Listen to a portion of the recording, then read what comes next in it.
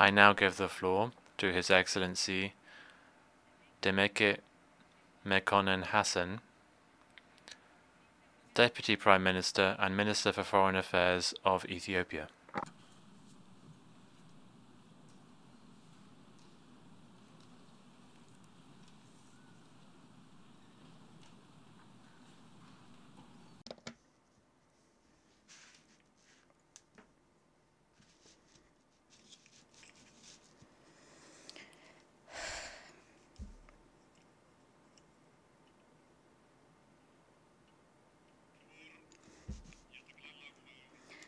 Excellency, President of the General Assembly, Excellency, Secretary General of the United Nations, Excellencies, Heads of State and Government, the peace-loving people of our world, ladies and gentlemen. Mr. President, I congratulate you and your country, Hungary, on your election as the President of the General Assembly. I would also like to thank His Excellency Abdullah Shahid for his service and leadership during the 76th General Assembly. I have the greatest honor to speak before this august assembly representing my country, Ethiopia. We are at a historic crossroads in the evolution of our multilateral system. Humanity is facing multiple and complex challenges ranging from climate change, extreme poverty, conflicts, terrorism, and geopolitical tensions. The consequences of these global challenges are of epic proportions and leave adverse socio-political impacts across the world. Nevertheless, international cooperation is not at a level near the gravity of the challenge. Although climate change and the resulting extreme weather conditions occur throughout the globe, the crisis largely affects the minimally resilient and the least responsible for causing the problem. A case in point is our region, the Horn of Africa, which in some part is highly hit by record-level drought while sustaining extreme flooding in other parts. Mr. President, climate disaster and its insufferable impacts are preventable. I therefore make an urgent call to all states gathered here to translate rhetoric into action. We must realize our climate finance commitments to build resilience and mitigate impact. We should act to meet our emission reduction targets. This requires focused coordination, non-politicization, avoidance of securitization, and good faith cooperation among all stakeholders. I must emphasize, Africa is not responsible for the historic emissions that caused the climate crisis. Yet, we are the ones making the most tangible contribution to mitigate the impacts of climate change. In Ethiopia, our afforestation program, the Ethiopian Green Legacy initiative, saw the planting of billions of seedlings and created a strong culture of afforestation. We are also on a path to sustainable energy transformation and green growth. These proactive programs deserve recognition and tangible support. Mr. President, we have a shared planet and a common destiny. Overcoming our collective challenges require concerted efforts and trusted global leadership. We are gathered here because our forefathers, learning from the tragic episodes of human history, decided to establish the United Nations as the guardian of peace. However, we are yet to achieve true universality in the main organs of the United Nations. Africa has no permanent seats at the UN Security Council.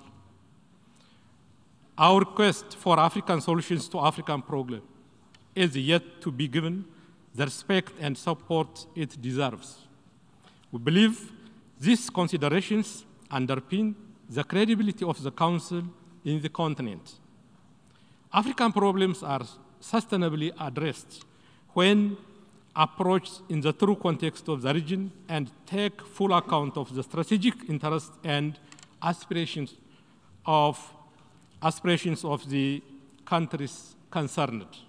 It is only when we do this and uphold regional solutions we could start reducing the proliferation and overextended study of African issues in the UN Security Council.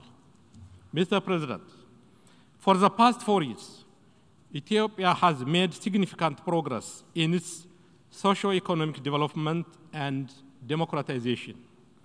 These years have also been compounded by challenges that tested our survival as a nation. In November 2020, the most heinous and treasonous attack was waged against the Ethiopian National Defense Force that protected not only the peace and stability of Ethiopia, but also helped keep peace in other countries on behalf of the United Nations and the African Union. The criminal group that remains hell-bent in destroying societal foundation of our country colluded with external actors opposed to our development aspirations. The insecurity this group created has been very tragic and costly. Yet, the government of Ethiopia has earnestly tried to avoid this conflict. Regrettably, our efforts to prevent the conflict from igniting were not successful. Thanks to the resolve and determination of Ethiopians, the designs of our adversaries against Ethiopia's progress have been frustrated. We have also paved a path for peace and recovery, relying on the ability of the peace-loving people of Ethiopia to reconcile, make peace among ourselves, and start the process of healing. We thus call for support to our agenda for peace, reconciliation, and reconstruction. We also urge respect for and support to the EU-led peace process. Any other approach, including the politicization of human rights and unilateral coercive measures, will not yield any positive outcome. Mr. President, the past year has also been a milestone for my country and we believe to the entire Nile River Basin. Our project, the Grand Ethiopian Renaissance Dam, commenced lighting our homes and fulfilling our intergenerational aspiration. All the glory and gratitude go to the people of Ethiopia who financed this project. The dividend goes far and wide to the entire region. Taking this opportunity, I reiterate Ethiopia's commitment to equity and cooperation in the use of transboundary rivers and shared prosperity with all riparian countries. We will continue in good faith the trilateral negotiation under the auspices of the African Union to reach a mutually acceptable outcome. Mr. President, over the past 3 years, the implementation of the Sustainable Development Goals encountered serious setbacks. The global COVID-19 pandemic has tested our health system. Global trade in goods and services was halted, causing a great deal of loss to our economies. The response by international financial institutions has been below the required level and did not account for the special vulnerability of least developed countries. As the Secretary General of the United Nations put it, it is necessary to turbocharge the implementation of the SDGs. We call for enhanced focus and support to national efforts to improve agricultural and manufacturing productivity, increase investment, facilitate technology transfer, foster fair trade, redouble debt cancellation, and restructuring, and enhance international finance for national priority projects. Furthermore, we should enhance the efforts to combat illicit financial flows, unlawful extradition and trade of minerals, and corruption. Africa's youthful population and its vast natural resources should be a source of growth and better jobs. Africa can be the showcase for green and sustainable development. It can feed and power itself and the world.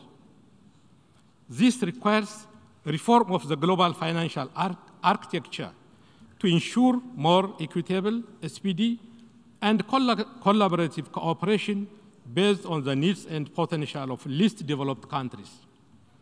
More importantly, we must actively support governments that work to create a conducive environment for the prosperity of their countries. In addition, Africa's effort to chart its destiny must not be complicated by big power competition. Mr. President, allow me to conclude by re-emphasizing the need to scale up international cooperation. The gravity of the challenge we face today demands us to come together in search of collective solution. We need more, not less, multilateralism. We shall continue to uphold our cardinal principles of independence, impartiality, integrity, non-interference, sovereign equality, and non-selective to maintain a working multilateral system rooted in the Charter of the United Nations. We need to reform our global institutions to reflect current realities. We need to make them more representative and responsive to the demands of the time. Only through genuine solidarity and concerted action could we ensure collective security and prosperity.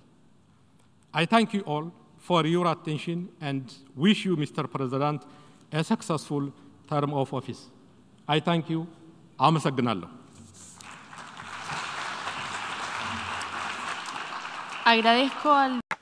I thank the Deputy Prime Minister and Minister for Foreign Affairs of Ethiopia.